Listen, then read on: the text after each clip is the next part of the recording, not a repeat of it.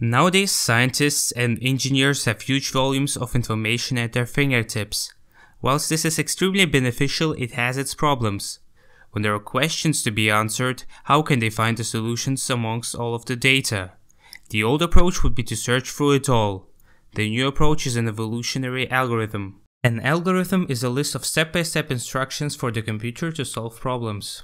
This algorithm is used to improve a variety of things, from fuel efficiency in airplanes to trading strategies. For example, with airplanes, evolutionary algorithm optimizes the shape, minimizes wing weight, and maximizes fuel weight to improve the overall efficiency of the airplane. This algorithm is based on evolution in nature and is a fast way to find a good solution without checking every possibility. To show how this algorithm works, let's say we want our computer to generate a creature which can walk the furthest. First, an initial population is randomly generated.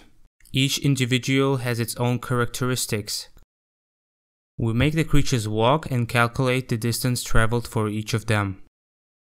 We then randomly select two creatures that perform well, generating a new creature. In the mating process, the child gets some characteristics from one parent and some from the other.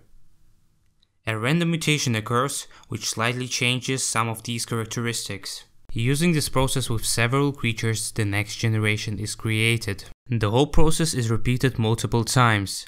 After each generation, the average distance traveled increases because good characteristics are becoming more common. The evolution stops when there is no significant increase in average distance traveled by the creatures between two generations. We can assume that the optimal solution is found.